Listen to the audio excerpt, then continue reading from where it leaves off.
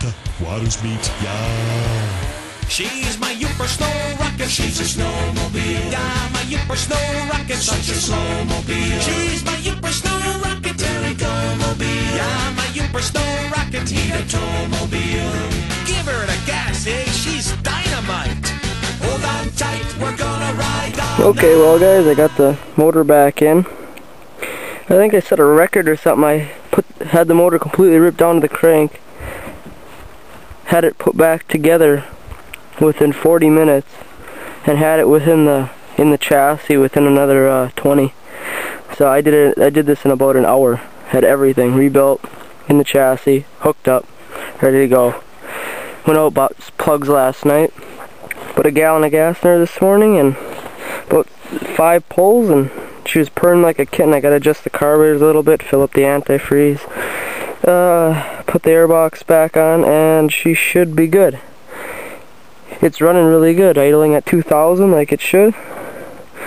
Everything seems to be good, good compression, everything like that.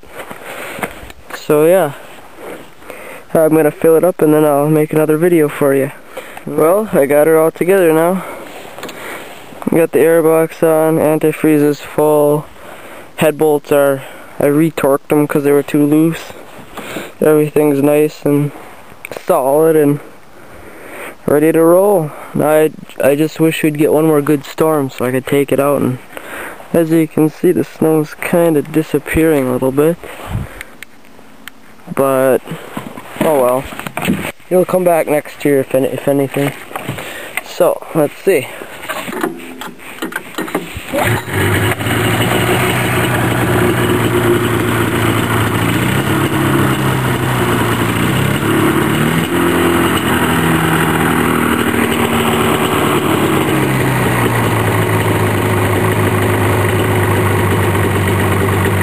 I gotta turn up the idle a little bit.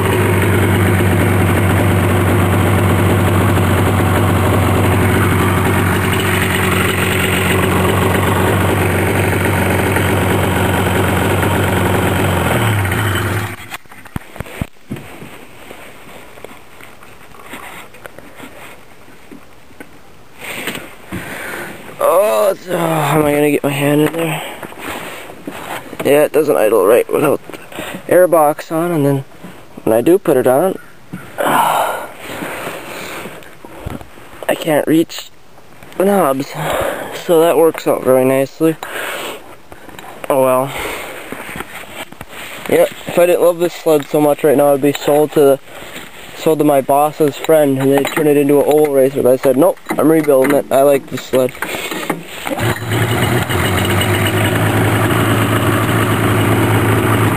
There we go.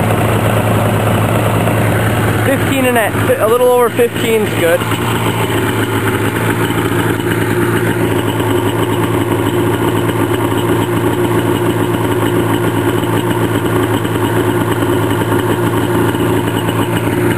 The good old TXL.